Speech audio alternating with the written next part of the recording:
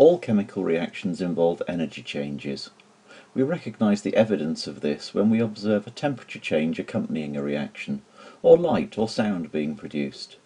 In this topic we'll be looking at why energy changes accompany reactions, and how we can measure or calculate the size of these energy changes. The proper name for the chemical energy that substances have is enthalpy. This form of energy originates with the chemical bonds that hold the substance together. Like any form of energy, enthalpy has units of joules, although a joule is a pretty small amount of energy, and it's more usual to discuss energies in kilojoules. If you look at the labelling on foods, you may well see the energy content of the food, as shown here for an orange drink. The older units of energy, calories, still persist. And you should be aware that calories and joules are both measures of the same thing, the chemical energy inside the food. We know by observation that many reactions are exothermic. They release heat energy, and we would see a temperature increase during the reaction if we measured the temperature. This heat energy has to come from somewhere. In an exothermic reaction, the chemical energy, or enthalpy, is being transformed into heat energy, so that at the end of the reaction the products have less enthalpy and more heat energy. Reactions that do this would include oxidations, such as burning fuels, and neutralizations. The thermal imaging picture here shows that people are warmer than their surroundings. This is because when our bodies use food for respiration, this is an exothermic reaction, and heat is generated. The graph here shows how the temperature increases during an exothermic reaction. The temperature increases as the reaction progresses until one of the reactants is used up. Then the reaction finishes and the temperature is at its maximum. After that, with no more heat being produced, the reaction mixture slowly cools back down to the temperature of the surroundings. Exothermic reactions are widely used in everyday life. For example, whenever we use fuel to generate heat. Hand warmers are another good example and come in rechargeable and disposable types. You can also get food in self-heating cans, which is useful for outdoor activities such as hiking when it might be difficult to cook. Inside the can, an exothermic reaction is used to heat the compartment where the food is, bringing it up to the right temperature to eat. Endothermic reactions are rather less common. We can recognise an endothermic reaction in one of two ways. Either when the reaction happens, the temperature decreases, or the reaction doesn't go unless we keep on providing heat energy. Thermal decompositions such as cracking of long-chain alkanes or turning calcium carbonate into calcium oxide and water only work at high temperatures when sufficient heat energy is being supplied to drive the reaction along. Photosynthesis is another example of an endothermic reaction. It doesn't work unless light energy is supplied. In terms of energy changes, during an endothermic reaction, the energy that is being supplied is being transformed into chemical energy, or enthalpy, so that at the end of the reaction the products have more enthalpy. The graph here shows how the temperature would change during an endothermic reaction at room temperature. The temperature decreases as the reaction progresses until one of the reactants is used up. Then the reaction finishes and the temperature is at its minimum. After that, the reaction mixture slowly warms up back to the temperature of the surroundings. We encounter endothermic reactions of this kind in the cold packs that are used to treat sport injuries, for example. If we want to understand what makes a reaction exothermic or endothermic, we need to think about the reaction in terms of bonds breaking and bonds being made. During any reaction, bonds in the reactants have to be broken, and this requires energy to be supplied. The atoms are then able to form new bonds to create the products, and bond making releases energy. We'll use the reaction between hydrogen and oxygen to make water as an example. It helps if we first rewrite the equation so that we can see all the bonds between the atoms. Firstly, we have to break the bonds between the hydrogen atoms and the double bond between the oxygen atoms. The energy required to do this is the activation energy for the reaction, which you may remember from collision theory when we looked at rates of reaction. To find out how much energy is actually needed to do this, we use a table of average bond energies. This lists the energy required to break different types of bond. We can see that each of the two hydrogen-to-hydrogen bonds requires 436 kilojoules per mole, and the oxygen-to-oxygen double bond requires 496 kilojoules per mole, so that in total the activation energy for our reaction is 1368 kilojoules per mole. Now we need to consider the energy that will be released when the bonds between the hydrogen and the oxygen atoms are made to form the two water molecules. We make 4 oxygen to hydrogen bonds, and we can see from our table of average bond energies that this will release 4 times 463, which is 1858 kilojoules per mole. In summary, we've taken energy in to break the bonds in the reactants, and we have released energy when the bonds in the products are formed. The difference between these two amounts of energy is what makes our reaction endothermic or exothermic overall. When we want to work out whether a reaction is endothermic or exothermic and how much energy will be taken in or released, we need firstly to list the bonds that need to be broken and add up their average bond energies. Then we need to list the bonds that will be made and add up their average bond energies. The difference between these is called the molar enthalpy change and is given the symbol delta H. This is the overall change in chemical energy when the reaction takes place. For our reaction, we can see that delta H is equal to 1368 minus 1858, which is minus 490 kilojoules per mole. Less energy was taken in than was given out, so overall this is an exothermic reaction. This is consistent with delta H being negative. The amount of chemical energy, that is the enthalpy, has decreased because some of it has been transformed into heat energy. We can explain this in terms of bonds broken and made.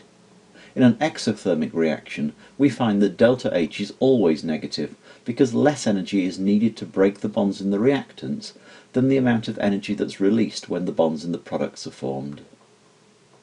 Conversely, for an endothermic reaction, delta H is always positive because more energy is needed to break the bonds in the reactants than the energy that's released when the bonds in the products are formed. We can visualize exothermic reactions using an energy level diagram, which might also be called an enthalpy profile diagram. The y-axis is an enthalpy axis showing the amount of chemical energy. We can show the level of energy in our reactants and label this with their formulae. We then have to put in energy to break the bonds in the reactants, which we can label as the activation energy for the reaction. Then we release energy as we form the bonds in the products. For an exothermic reaction, this is more than the energy we put in. This is the level of enthalpy in our products, and we should label this with the formulae of the products. Finally, we label the overall energy change between the two levels, which is delta H. We can draw a very similar energy level diagram for an endothermic reaction. The only differences will be that the amount of energy we put in will be larger than the energy released when the bonds and the products are formed, and so delta H for the reaction will be positive. The effect of a catalyst on a reaction can also be shown using an energy level diagram. Remember that a catalyst works by lowering the activation energy, so it takes less energy to break the bonds in the reactants. Less energy will be released when the bonds in the products are made, however, so the overall energy change, delta H, remains exactly the same regardless of whether a catalyst is used.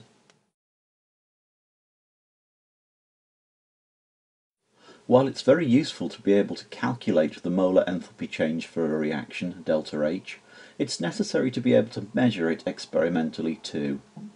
The technique is called calorimetry, and is typically used to measure the energy content of fuels or foods. The basic idea is that the release of energy in the reaction results in an increase in temperature, and this can be measured. We can relate the temperature change to the amount of energy needed to make this happen because it is known that it takes 4.2 joules of energy to increase the temperature of 1 gram of water by 1 degree C. The kind of simple calorimeter shown here is not accurate, but could be used to compare the amount of energy released by different fuels or foods. The main sources of error are that not all of the heat energy produced in the reaction ends up heating the water. Heat is lost around the sides of the apparatus. Additionally, we get incomplete combustion taking place, so the reaction doesn't produce all of the heat energy that it should. More accurate calorimetry can be done using a sealed calorimeter called a bomb calorimeter, where the sample is burnt in an oxygen atmosphere to help complete combustion, and the reaction is completely surrounded by the water that's being heated up, so that all of the heat energy produced has to be transferred to the water. This gives a much more accurate set of results. Firstly, we work out how much energy the water must have gained to raise its temperature by the measured amount. We use the equation Q equals mc delta T, where Q is the amount of energy in joules, m is the mass of water that got heated by the reaction, and delta T is the change in temperature. C is a constant called the specific heat capacity, which is usually given the value 4.2 joules per gram per degree C. For example, if we had a calorimeter containing 100 grams of water, and as a result of the reaction its temperature increased by 25 degrees C, then we can work out that the amount of energy transferred to the water equals 100 times 4.2 times 25, which is 10,500 joules, or 10.5 kilojoules. If we ignore the sources of error in the experiment, we can say that those 10.5 kilojoules of energy had to come from the reaction taking place. Since we burnt 2 grams of fuel, we could work out that the energy released was 5.25 kilojoules per gram of fuel, and we could compare this to the energy released by different fuels. A better comparison would be to work out how much energy is released per mole of fuel. This is the molar enthalpy change, delta H, that we've previously seen how to calculate using average bond energies. To work out the molar enthalpy change, we need to divide the energy change Q by the number of moles that reacted. We also need to change the sign, because an increase in temperature in an exothermic reaction corresponds to a negative value of delta H. If you know the mass of fuel that reacted, it isn't too difficult to convert that to moles of fuel by dividing by the relative formula mass. Here's a typical question comparing butane to ethanol. A sample of each has been burnt and the corresponding temperature rise measured along with the mass of fuel that was burnt. The mass of water in the calorimeter was kept constant at 250 grams in this experiment as a control variable, and the starting temperature of the water was the same, 10 degrees C in each experiment. We want to use the results to decide which fuel produces more energy per mole of fuel. In other words, which fuel has the higher molar enthalpy change when it's burnt.